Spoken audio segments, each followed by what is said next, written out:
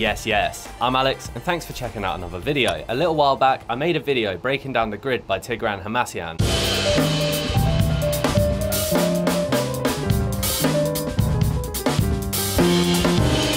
And it really opened up my mind to thinking about different ways that you can group notes within a subdivision. For example, in that track, he grouped 16th notes in groups of 5s and 7s to create different phrases. If you want to check out the video, I'll put a link up here. So what we're going to do today is create our own groove inspired by Tigran Hamasyan and his drummer Hnatek. Now, I've been working recently a lot on my quintuplets, so I decided as a starting point, we're going to play quintuplets in 4/4. So starting with a nice simple groove, just single stroke roll, up on the hi-hat, we're going to play our bass drum on beats 1 and 3, snare drum on 2 and 4, and let's chuck in one extra bass drum on the third partial of beat 3 of the bar.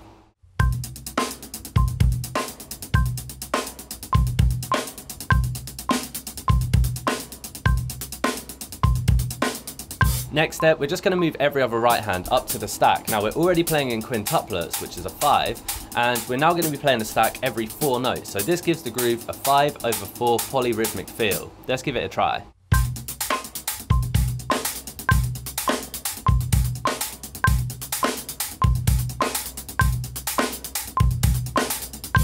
So this is where it's going to start to get a bit more challenging and where we're going to really start to draw some inspiration from the music of Tigran amongst others. So now we're going to start to hear that stack we just added in as the start of a new phrase. Another way to think of it is that in one bar of 4/4 you have 20 quintuplets, so that's 4 groups of 5, but the way we're going to phrase them is as 5 groups of 4. So what I'm going to play is I'll start off with our normal quintuplet groove.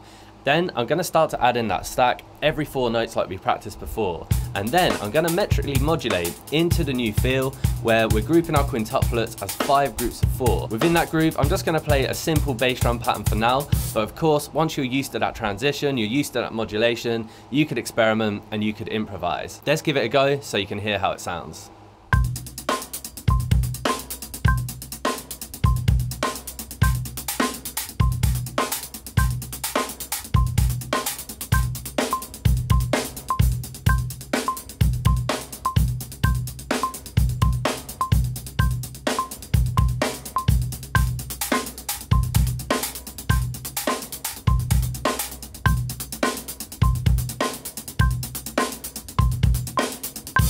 Cool, so now the next challenge is to start to play with a bit more freedom. So I just want to get comfortable with improvising inside of each different feel and get used to that modulation. As with the other videos that I've made in this series so far, I've also made a backing track that you can play along with. If you want an extra practice tool, you can download this from my Bandcamp page for a price of your choice. I'll put a link in the video description. This is a hard one, mate, and definitely still a work in progress for me, but let's see how it goes.